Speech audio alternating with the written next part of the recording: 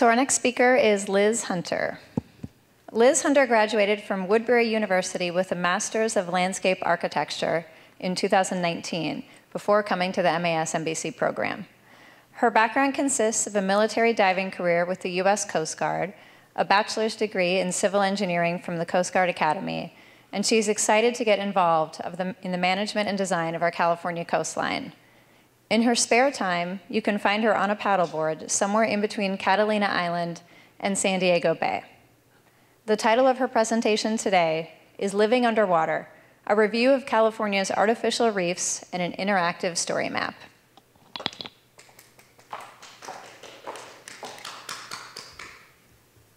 Great, thank you, Samantha. Good afternoon. As Samantha mentioned, I graduated Woodbury University's architecture program a few weeks before coming here to study at Scripps. And what you see here is an architectural rendering. Maybe a familiar scene to most of you, the San Diego skyline. And during my studies at Woodbury, my architecture classmates and I walked this city's streets regularly. We studied public transportation issues and saw major stormwater runoff issues firsthand. We tried to design solutions with function and purpose. We were continuously brainstorming new ideas and constantly designing, trying to create better ways for parking and pedestrian access, better ways for outdoor space and gathering areas, better ways to develop affordable housing and shelter. And in choosing an additional graduate program here at Scripps, I wanted to challenge myself and see if I could take that way of thinking underwater. And this is what attracted me to my Capstone project.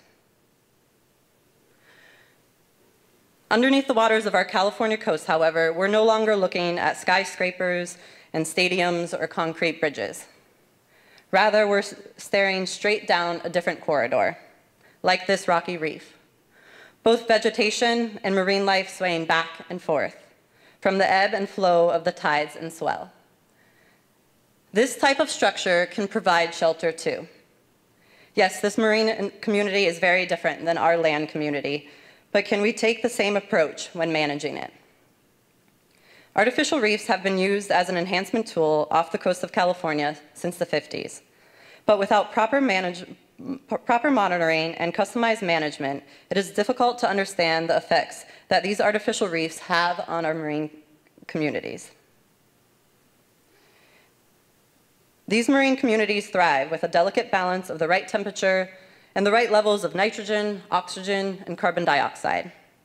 These communities are also greatly affected by our anthropogenic uses, such as nearshore development, shipping lanes, groundwater runoff, and fishing grounds.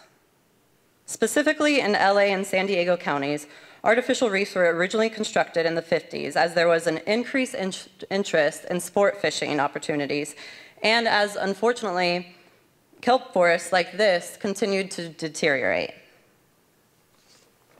Today, with the ocean continuing to warm and acidify, and the world population continuing to increase, fish populations and marine ecosystems face unforeseen dangers, including the reduction of fish stocks and the degradation of the marine habitat. Historically, conventional fisheries management processes have been species-specific based, and now a more modern approach is ecosystem-based, which includes natural methods such as developing marine protected areas, as well as some artificial methods such as constructing artificial reefs. So for my Capstone project, I completed a literature review of California's artificial reefs. I then created an interactive story map to help communicate my findings and provide a foundation for future management decisions. The story map will be used as a foundation this summer for a virtual workshop working with California Sea Grant and California Department of Fish and Wildlife. Key stakeholders will convene and discuss future management and improved procedures. So the first question that I found myself asking as a landlubber architect was, what is the actual definition of an artificial reef? According to the National Oceanic and Atmospheric Administration, it is a man-made structure that may mimic some of the characteristics of a natural reef. So then naturally, the next question I asked myself, okay, well, what type of material could mimic the reefs off of our California coast? With the images that you just saw of a beautiful rocky reef and the giant kelp forest, you can let your mind wander and imagine for a few seconds. Are you thinking street poles and toilet bowls? Or maybe you're thinking old tires and ships. All of those are surprisingly correct. You're looking at a picture of the Yukon here, and this is a ship that was sunk off of Pacific Beach. It serves as a busy and active recreational dive site here in San Diego. This is a toilet bowl artificial reef sketch, like the one constructed in Santa Monica Bay off Malibu a few decades ago. And the very first 2 artificial reefs constructed in California were also made out of some interesting material. The first was Paradise Cove Landing, completed in May of 1958 in northern Santa Monica Bay. It was made out of 20 old automobile bodies and placed in about 50 feet of water. The second was constructed off Redondo Beach just a few months later in September. It was made out of 6 old wooden cars and placed approximately the same depth, about 60 feet. In both of these cases, these materials were used because they were available and cheap. The streetcars in Redondo Beach were actually donated and sunk by the US Navy, who towed them just a few miles north from LA Harbor. However, as we have learned, there's a definite danger in that. Materials and location must be chosen carefully, so not to pollute the water, disrupt functioning marine ecosystems, or pose a hazard to navigation. The artificial reef of tires that I mentioned, yeah, it didn't last for very long. As soon as a big storm came through, it ripped its mooring from the bottom, and the tires came up, floated up, and eventually ended up on shore. Artificial reefs can, though, if implemented properly, provide a new marine habitat by increasing the surface area for wildlife that settles out of the water column and increases the complexity of communities that are attracted to the new growth. And even though initially artificial reef success was defined primarily around sport fishing and a single species management method was used, we now know that management decisions should take more of an ecosystem-based approach and need to consider both biological and physical conditions. So it is my hope that this literature review will help inform a future California statewide management plan. The 4 topics that I focused for my literature review included habitat replacement, contribution to the standing stock, managing the reefs, and then lessons learned. Fish and Wildlife then helped draft associated scientific questions for each of these categories, and that's where I focus my research. However, today I will only be focusing on the management of these reefs. So with this in mind, I am going to dive into the story map that I developed to help consolidate and communicate my findings, as well as assist in the discussion for the virtual workshop this summer. So,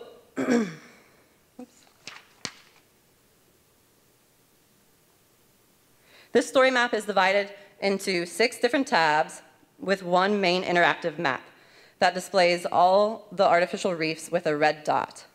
It also has multiple layers depending on which subsection you click on. They'll update on the main stage, as you see here, and I'm going to take you through a few scenarios of how different users could use this website and benefit from all this information being in one place. If I were a resource manager or a coastal committee member, I could come here, zoom into the San Clemente artificial reef, click the red dot, and get some basic information. In addition, if the artificial reef has published journals or other references, I could go to the next tab and correlate the numbers listed to any published journals or other material that might help educate me on this artificial reef.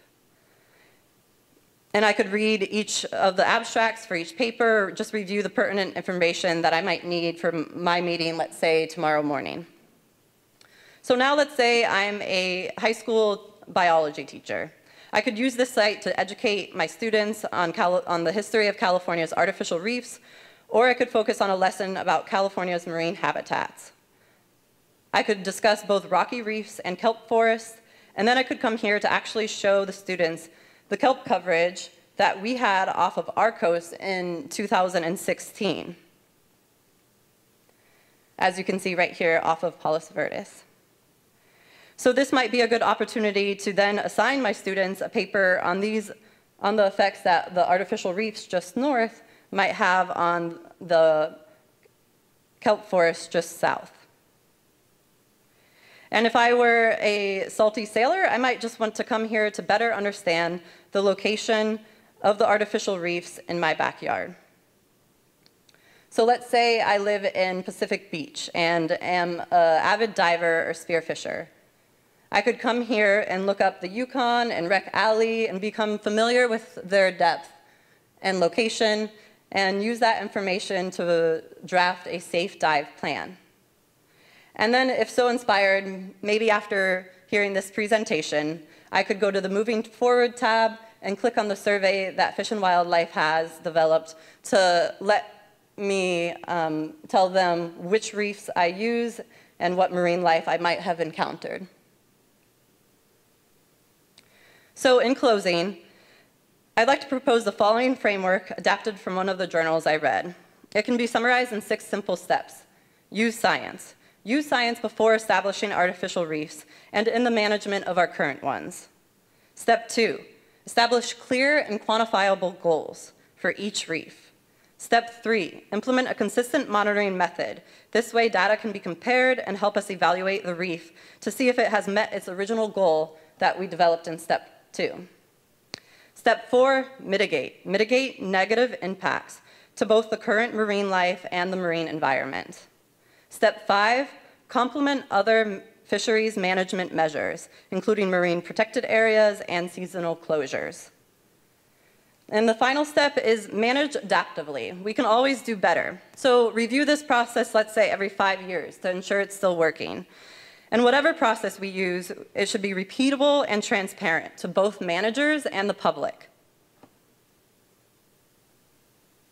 So as we move forward, whether it's a 6-step approach or another framework, we need to ensure that we are using a methodical method when managing artificial reefs, just like when we construct new buildings or bridges or public parks. Knowing and understanding the marine environment prior to and after the construction of any artificial reef will be key in understanding if this enhancement tool is achieving its end goal. Setting performance standards and having reference reefs are essential in their evaluation. And continuing research and sharing that data and knowledge will be critical to forming the statewide management plan. Thank you very much for your time.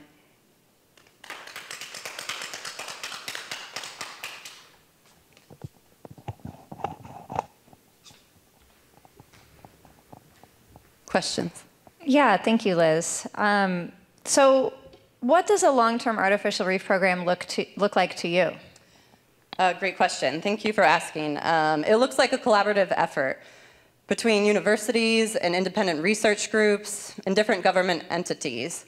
It would have a thorough and established monitoring system that enables data to be compared and shared easily. That data would consist of reef attributes, fish density, biomass, assemblage of the structure, and a technical advisory team would eventually be established as well to help Fish and Wildlife make informed decisions on management, and funding would be found or even shared with other ecosystem-based approach methods that might already have funding, and to ensure that the monitoring efforts are being implemented and completed in a long-term sustainable way.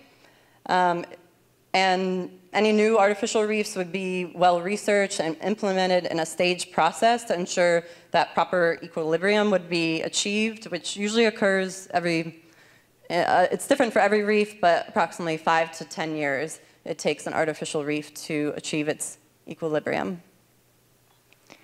Great, and we have a question here from the web. Okay. What do you think the future of artificial reefs looks like in California? Do you think we'll see new artificial reefs going into the water anytime soon? There are 2 ongoing mitigation projects, which is displayed in the story map as well. The first is an ongoing project in San Clemente that I brought up, so that one's continuing. And then currently, just this month in Palos Verdes, Vantuna Research Group is working with Occidental College, and they're doing a mitigation reef up there. So yes, I do feel like new artificial reefs will be in the water, and we also have oil and gas platforms that have to be decommissioned, so that might be another opportunity for artificial reefs in California as well.